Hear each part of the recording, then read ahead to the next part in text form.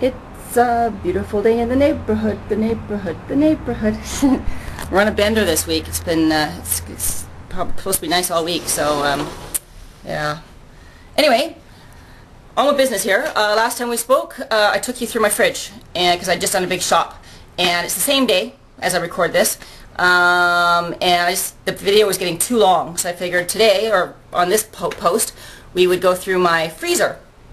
You can see all the stuff that's in my freezer. And then the next post, we'll go through my pantry, maybe in 2 stages, I don't know. We'll see how long the video gets. So let's go to the kitchen. Back to the kitchen we go to look through my freezer. So here we go. Here's the fridge. I keep a little picture of one of those mindset things. I keep a little picture of the girl with the ultimate body. I think she's got the ultimate body on my fridge to keep me constantly reminded of what I'm trying to do with myself, or where I'm at and what I'm trying to continue to achieve. All right, into the freezer we go. Yeah. Like I said in the last post, it's a small apartment, so it's a small fridge, which makes it hard to like get everything in it that I need to keep in it. So let's start in the doorway here. These look like little yogurts, but they're not. Not long ago I opened a can of beans, black beans, so I could make taco salad, and it's too much for me, so I just mark an old yogurt container and split the package up into single servings and put it in the fridge. The ones that don't have tags on them are actually spaghetti sauce. I do the same thing with spaghetti sauce. So, oh no, that one cracked. Maybe I gotta rethink the way I store my stuff. Shoot. Oh well. Anyway, so, and this is cheddar. The same thing with cheese. When I hold on a second, I gotta pull this out. I'll show you. When I make cheese, when I get cheese, I grate the whole thing and put it in a plastic bag and put it in a paper bag and put it in the freezer, and then just use bits as I need it. And it just takes a few minutes for it to thaw. I just stick it on a little plate and thaw it when I need it. So that's how I do cheese. My Parmesan, that's how I do my Parmesan that I like to put on pasta, and that's what I do with my cheddar as well. It's just too big a package for one little person to go through without it going bad, so that's how I manage that. Okay, all this green stuff you're seeing, yeah, frozen grapes, man. I eat frozen grapes like crazy. It's an awesome snack. It's low cal. And it fills you up. It makes you cold, which helps you burn calories faster. By the way, did you know being cold helps you burn calories faster? So I've got frozen grapes coming out the yin-yang in here. What else we got? We got, this is frozen blueberries that I like to put in my pancakes once in a while when I'm making my cottage cheese oatmeal pancakes. Almost out of those. Frozen organic corn. Make sure I got the organic kind because I don't want anything GMO in my body. That's for my taco salads. It's the only time I ever use corn, really, unless I'm eating corn on the cob in the summer. These are wieners that I repackaged. I purchased a package of 12, but again, it's too many to open the package, just leave in the fridge, it goes bad. So I repackage it and put it in the freezer. These are organic, all meat, no filler, no crap. I forget what brand it is. I think Maple Leaf is the brand that made me happy. I'm not sure if you guys have it in the States and other countries, but Maple Leaf might be a Canadian brand. But anyway, I think these might be beef wieners, but I also get chicken wieners sometimes. Okay, this is another one of my little storage things, brown rice. When I make brown rice, I make a bunch, and then I package it into little single servings that I can just quickly thaw, and throw in a stir fry when I'm making stir fry. So that's what I do with rice. It's just easier than waiting however long it takes for rice to cook than every single time I want rice. So shrimp, this is raw shrimp, raw frozen shrimp. There's no shell on, but there is a tail on. I love throwing those in stir fry and, oh my god, or on the barbecue, or I don't know, everything. I love shrimp. I love shrimp like crazy. So I have a lot of it. This is looks like it's got a little bit of extra ice in there, but this is just baby shrimps, no shells at all. Just thaw them and eat them with the cocktail sauce I showed you last time. So that's a bunch more frozen shrimp.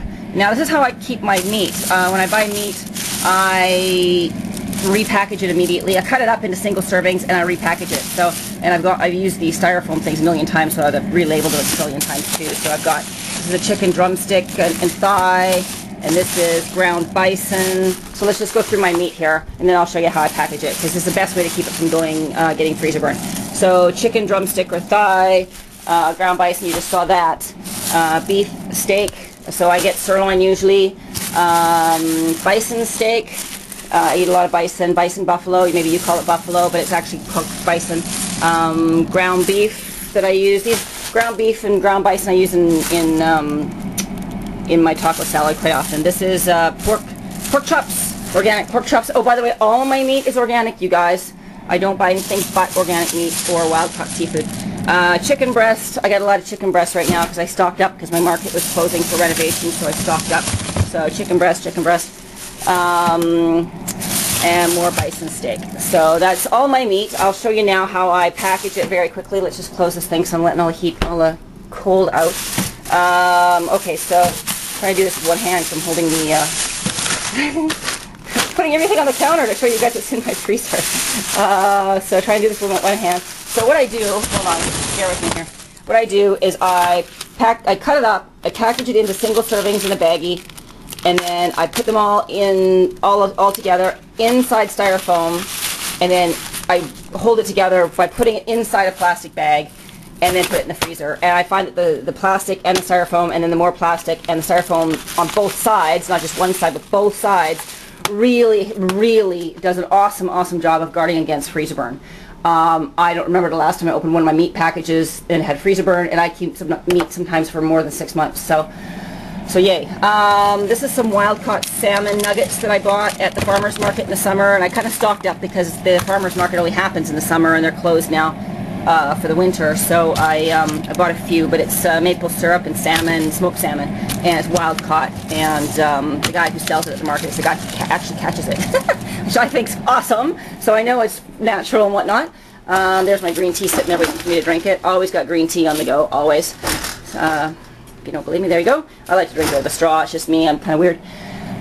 Okay, so frozen lemon. Someone told me that it would be a cool idea to freeze a lemon and then just grate it on top of your food every time you eat something like yogurt or whatever. I'm not finding that to be such a great idea. I'm sure you get lots of nutrients out of that. I mean, rind and all, by the way.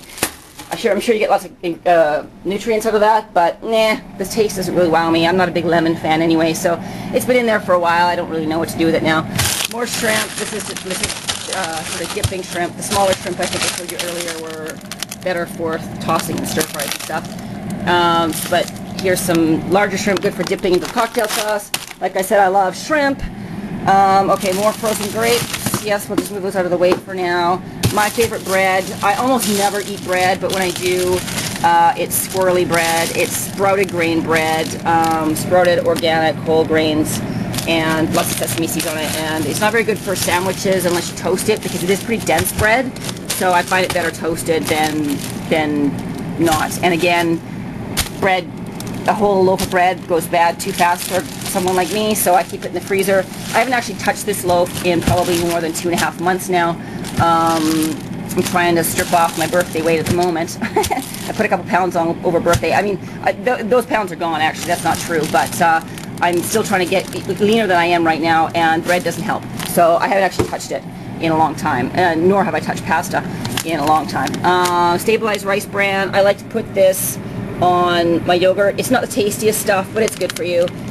So I throw it on and I sort of grin and bear it. I'm used to the taste now, so it's not that big a deal, but I think most people would not find that very palatable at all. You can toss it into other things though. You can toss it into pancakes and stuff like that. You can toss it into smoothies too. I've tried that. It's not bad in smoothies. You don't even notice it. It just makes it a bit thicker.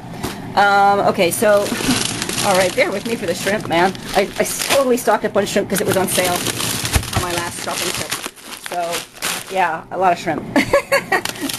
Alright, there's some more of that salmon candy. I know I gotta eat some of that sometime, but it's pretty caloric. It's tasty and it's yummy, and I did stock up because it's winter now and I can't buy it right now, but unless I go searching for it across the city where his storefront is. But it's really caloric because of the maple syrup that's added, and at the moment it's not part of my plan. So I'll eat it eventually, but right now I'm just trying to keep my calories super low. I like these frozen raspberries a lot for throwing into yogurt. I let them thaw a teensy bit, and then they get a little bit juicy, and then I throw some yogurt on top, and it's good. So that's a yummy thing. I got a lot of stuff in here, hey? Oh, that's a little bit more of that stabilized rice bran I just showed you. I don't eat packaged foods very often, but when I do, it's almost always Amy's brand. Love her stuff. This is for when I'm really just in a crunch and I gotta get something in my belly, something dinner related into my belly and out the door to something. You know, I don't want to go hungry. I'll just nuke one of those and eat with a piece of bread, and that's that. As well as her burritos are great. You nuke it for 3 minutes and you add some salsa, like I showed you in my last post, the roja salad, salsa, however you pronounce it. Add some salsa, maybe some chopped up avocado, and good. So, oh look, my coffee's, I'm chucking that out. Look at my coffee. I quit coffee about 6 months ago, and I forgot I had that in there, so it's garbage. More of that salmon that I told you about, that candied salmon, and then an ice pack that I just keep there, and you never know if I have an injury or something. It's always good to have an ice pack in the fridge. And then these things I buy at Safeway, sorry if you wrapped it up, I don't know why, that are awesome too, that are creepers, you really wrap this up. I buy a bunch of them, stick them in the freezer, and then sometimes when I feel like having something tasty and healthy, it's a salmon and crab pinwheel. And you just stick it in the oven for 20 minutes, and it's good to go. It's really good, and it's 275 calories. Awesome. So put a salad on the side, and maybe a little bit of potato or rice or something on the side, and stick that in the oven. It's a fast, quick dinner, and it's really tasty, and more or less guilt-free. So, and they just come prepared like that at Safeway. So, that's, oh no, we're not done. Oh my gosh. Okay, guess what? More shrimp. Oh, I gotta eat some of the shrimp. I bought a lot of shrimp this last time. Frozen peas, I like those in stir fry. Sorry, it's just no-name brand peas. I'm going to look for organic next time I buy peas. I don't use them very often. This package is probably about a year old. I only use them once in a blue moon. But they're good in stir fries. Just wild salmon. I'm not going to unpack everything for you guys here. This is just wild salmon. I just bake it with like some lemon pepper on it and in the oven and eat it. Or I make it teriyaki style as well with some, I know I don't eat soy very often, but once in a while I'll throw in some maple syrup and some soy sauce into a bowl, into an oven-friendly bowl, and throw in my salmon and make my salmon that way. Or chicken too. Chicken teriyaki is good that way too. And then this is, all of these are just, I'm almost out, I gotta buy more, are a specialty order that I buy from the meat shop. It's skinless, free-range turkey breast ground up into 100-gram packages, so that I can just take like one package out and thaw it out and make taco salad. So I don't always make the same meats with my taco salad. Sometimes I make ground bison, sometimes I make ground beef, and sometimes I make the ground turkey. So once in a blue moon I'll get some ground chicken, which isn't very often, but once in a while I'll get ground chicken as well. I'll make a taco salad. So that's the freezer. Now I gotta put it all back. Oh. So anyway, I hope that gave you some ideas of, you know, to eat shrimp. I eat a lot of shrimp. Wow, I didn't realize I had that much in the freezer. Even though I did buy 4 packs yesterday, so I don't know why I didn't realize it. Anyway, so no, I hope that gave you some ideas for ways, you know, things that you can buy and store in your freezer too, and snacks, and I mean, frozen grapes, great snack, and frozen blueberries is great just to keep in the freezer and toss into your, you know, your healthy pancakes or your smoothies if you're a smoothie eater. I don't consume smoothies very often, almost never. Once in a blue moon I'll have like an extra banana that's going bad and I want to use it up. So I'll have a smoothie just so I can use that up because I don't want to eat it because it's too mushy just to eat and I don't like to waste food. Either that or the banana will wind up in some of my cottage cheese oatmeal pancakes with some walnuts as well. I do like it that way as well. But anyway, so yeah, so hopefully that gave you some ideas of stuff that you can get and keep and healthier ways to eat rather than, you know, just picking up a bunch of packaged food or picking up a bunch of canned food or whatever. Especially if you're looking for easy solutions and, you know, better ways to package stuff too if you want to stock up on something, but you're worried about getting freezer burn and having things go bad and stuff like that. So anyway, so that's the end of this one, and next time we'll take a look at my pantry and my spices and stuff like that. I'm not sure whether or not we need to do that one in 2 posts or not, but we'll get her done, all right? We'll see you next time.